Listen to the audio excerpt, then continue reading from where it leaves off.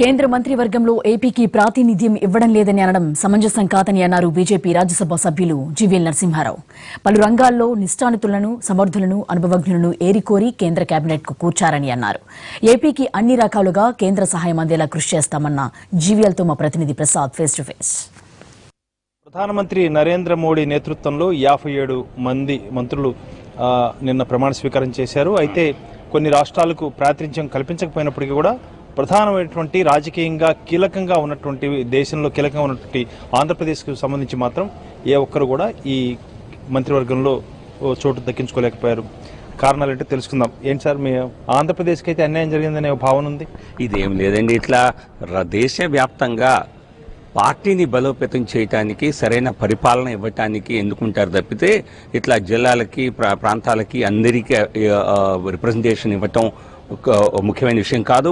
పైగా మా అందరి ముందున్న లక్ష్యం ఏంటంటే ఆంధ్రప్రదేశ్లో భారతీయ జనతా పార్టీని ఒక నిర్ణాయక శక్తిగా ఎదగటానికి మేమందరం పార్టీలో పనిచేయాలి. అది మన ఎన్నికల్లో, అసెంబ్లీ, లోక్సభ ఎన్నికల్లో మా పర్ఫార్మెన్స్ చాలా తక్కువగా ఉన్న విషయం మాకు తెలిసిందే. సో కాబట్టి పార్టీని ఎలా బలోపేతం చేయాలి, పార్టీని ఎలా ప్రజల చేరువకు తీసుకెళ్లాలి, రాష్ట్రానికి సంబంధించిన విషయాల్లో చొరవ తీసుకొని కేంద్ర ప్రభుత్వం దాకా పనులు జరిగేలా చూడాలి. ప్రజలకు మేలు జరగాలి తప్పితే నాయకులకు కాదు. అంటే ఒక విషయం గుర్తుపెట్టుకోండి సార్, ఎక్కడా కూడా పార్టీ బలంగా లేని రాష్ట్రాల్లో అవసరమైతే ఉన్నతాధికారులు, రిటైర్డ్ అయినటువంటి ఉన్నతాధికారులను కూడా తీసుకొచ్చి అల్ఫాన్సా కానీ, పూరి కానీ, లేకపోతే నిన్న జరిగినటువంటి సుబ్రహ్మణ్యం జయశంకర్ గారిని తీసుకొచ్చి ప్రాతినిధ్యం కల్పించారు. కేరళ రాష్ట్రం నుంచి, తమిళనాడు రాష్ట్రం నుంచి. ఆ రకంగా ఆంధ్రప్రదేశ్ సంబంధించి ఇద్దరు ఉన్నారు. ఆల్రెడీ మీరున్నారు, అదేవిధంగా సురేష్ ప్రభు సాంకేతికంగా ఆయన కూడా ఆంధ్రప్రదేశ్ నుంచే రాజ్యసభకు ప్రాతినిధ్యం వహిస్తున్నారు. ఉన్నవారిని కూడా సురేష్ ప్రభుని కూడా తీసేశారు. మీకు అవకాశం కల్పించలేదు. ఇది ప్రజలకు మనం పార్టీ తరఫున ఏదైనా ఎక్స్పెక్ట్ చేయాలంటే పార్టీలో మేము ఏదైనా పని చేయాలి కదా. అక్కడ ముందు ప్రజల అభిమానం చూరగొనటానికి పూర్తి స్థాయి ప్రయత్నం చేస్తాం. ఎన్నికలైన వెంటనే నేను కూడా చెప్పడం జరిగింది, ఇక్కడ భారతీయ జనతా పార్టీని ఆంధ్రప్రదేశ్లో కూడా ఒక నిర్ణయాత్మక శక్తిగా ఎదిగే విధంగా మేము కృషి చేస్తామని ఆ పనిలోనే నిమగ్నమై ఉన్నాం.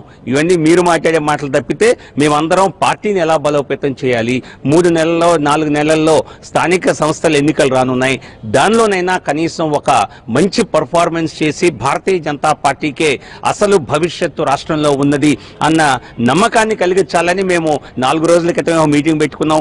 మళ్ళీ 4 రోజుల తర్వాత ఒక కోర్ కమిటీ సమావేశం చేసుకుంటున్నాం. దానిలో కార్యాచరణ రూపొందించుకొని ముందుకెళ్తాం. అంటే ఒకటి సార్, మీరు ఎవరికైనా అవకాశం కల్పించవచ్చు కదా కనీసం ఒకళ్ళు, ఎందుకంటే రాజకీయంగా కీలకంగా ఉన్నటువంటి రాష్ట్రం. ఇది మీకు అనవసరమైనటువంటి డిస్కషన్. మీరు ప్రయత్నించవచ్చు దలుచుకుంటే. మేమందరం పార్టీకి పనిచేయాలి. మొదటి నుంచి నేను కానీ అనేక నాయకులు కానీ పార్టీలోనే పనిచేస్తున్నారు. సో వీరందరం కలిసి పార్టీని ఎలా బలోపేతం చేయాలి అన్నది, అలాగే రాష్ట్రానికి రావాల్సినటువంటి అభివృద్ధి, గత ప్రభుత్వం తెలుగుదేశం ప్రభుత్వం చేసినటువంటి తప్పుడు ప్రచారాన్ని దాన్ని తిప్పికొట్టడంలో మేము కొంతవరకు సఫలీకృతమయ్యాం. కానీ ఈ కొత్త ప్రభుత్వం వచ్చాక వైఎస్ జగన్ ప్రభుత్వం నెగటివ్ అప్రోచ్తో కాకుండా సకారాత్మకంగా పనులు చేసుకోవాలి అన్న దృక్పథంతో ముందుకెళ్తుంది అని నేను ముందు నుంచి ఆశించాను. అలాగే వారు వెళ్తే వారితో పాటు కలిసి నడిచి రాష్ట్రానికి రావాల్సినటువంటి అనేక అభివృద్ధి పథకాలు కానివ్వండి, కొన్ని ప్రాజెక్టులు కానివ్వండి తీసుకొచ్చే దిశగా మేమందరం ఖచ్చితంగా పనిచేస్తాం. ఒక శాఖకు పరిమితమై కాదు, కేంద్ర ప్రభుత్వంలో అన్ని శాఖల్లోనూ రాష్ట్ర ప్రజల ప్రయోజనాలకి మనం ఏం చేస్తే ఉపయోగపడుతుంది అన్న దాంతో అందరు మంత్రుల్ని కలిసి, దానికి ఏ పదవి అవసరం లేదు, అందరి మంత్రుల్ని కలిసి రాష్ట్రానికి రావాల్సిన వాటి గురించి ఖచ్చితంగా మేము మా వంతు గట్టి ప్రయత్నం చేస్తాం. ఓకే, మొత్తంగా ఓవరాల్ గా చూసినట్లయితే కూర్పు ఎలా ఉంది? ఏ అంశాలను ఆధారం చేసుకొని ఈ రకంగా కూర్పు చేశారు? ఎలా ఉంది, మీకేమనిపిస్తుంది? ఇది ప్రధాని అలాగే ముఖ్యమంత్రి వారికి ఉన్నటువంటి విశేష అధికారాలు. కానీ చూసిన వారందరూ కూడా చాలా గొప్పగా కేబినెట్ ఏర్పాటు చేయటం జరిగిందని చెప్పారు. సో కాబట్టి దీని గురించి విశ్లేషణ మీరు చేయదలుచుకుంటే చేయొచ్చు. మా విశ్లేషణ అయితే తప్పనిసరిగా యువతరానికి, అలాగే స్పెషల్ వేరు రంగాల్లో ఎక్స్పీరియన్స్ ఉన్న వారికి, పార్టీతో దశాబ్దాల పాటు అనుబంధం ఉన్న వారికి, సీనియర్ నాయకులకి, అందరికీ కార్యకర్తలుగా పనిచేసి పార్టీలో ఎదిగిన వారికి అందరికీ ప్రాధాన్యత ఇచ్చారు. ఇన్ ఎనీ కేస్ ప్రధాని నరేంద్ర మోడీ గారు ఆధ్వర్యం వహిస్తున్న కేబినెట్ లో ఆ పర్ఫార్మెన్స్ అద్భుతంగా ఉండబోతోంది. దానికి ఎవరికి ఎటువంటి సంశయం అవసరం లేదు. టాప్ ప్రయారిటీ ఏంటి? ఆంధ్రప్రదేశ్ రాష్ట్రానికి సంబంధించి టాప్ ప్రయారిటీ ఏంటి? దేశానికి సంబంధించి పార్టీ పరంగా, ప్రభుత్వ పరంగా మీకు టాప్ ప్రయారిటీ? నేను పార్టీ పరంగా అయితే ఆంధ్రప్రదేశ్ కేవలం ఒకటే రాష్ట్రం దేశంలో. మీరేదో పదవులు కావాలని అడుగుతున్నారు, కానీ పార్టీ పరంగా మా పర్ఫార్మెన్స్ అనేది అసలు ఏమాత్రం ఆసక్తికరంగా కానీ అభిలాషించేదగ్గట్టుగా లేదు. పక్క రాష్ట్రం కర్ణాటకలో మరి 24-25 లోక్సభ స్థానాలు 28లో గెలుచుకుంటే, అలాగే తెలుగు రాష్ట్రమైన తెలంగాణలో అనూహ్యంగా 4 లోక్సభ స్థానాలు గెలుచుకుంటే మన ఆంధ్రప్రదేశ్లో చేయలేకపోయాం కదా. సో కాబట్టి పార్టీని బలోపేతం ఎలా చేయాలి, పార్టీని ప్రజలకి చేరువగా ఎలా చేయాలి, దానికి తగ్గట్లుగా కేంద్ర ప్రభుత్వ పరిధిలో ఉన్న అంశాల్లో ప్రజల సమస్యల్ని తీర్చడానికి మనం ఏం చేయాలి అన్నదే మా ముందున్నటువంటి లక్ష్యం.